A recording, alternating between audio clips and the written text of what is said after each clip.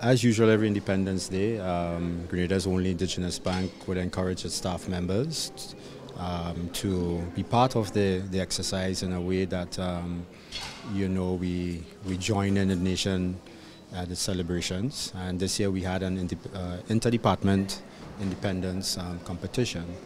My department, which is the customer care unit, chose to feature the gardens. The name of the garden is called Pad Mema, which it's French. In English it means by my hands.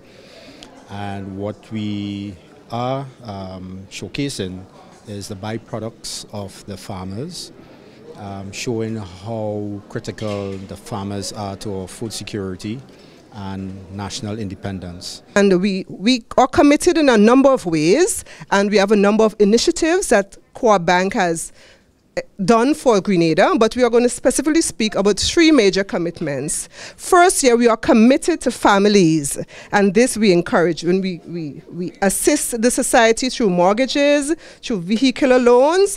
As we move along this path, we are committed to sports. As you know, on national primary school games, Karani, one of our main stalwart here.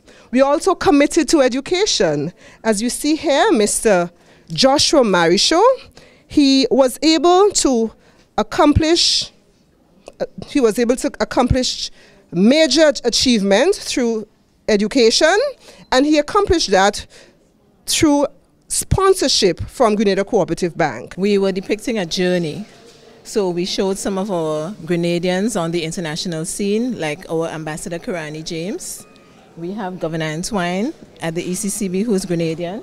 We showed Miss World, she was Miss World back in 1970.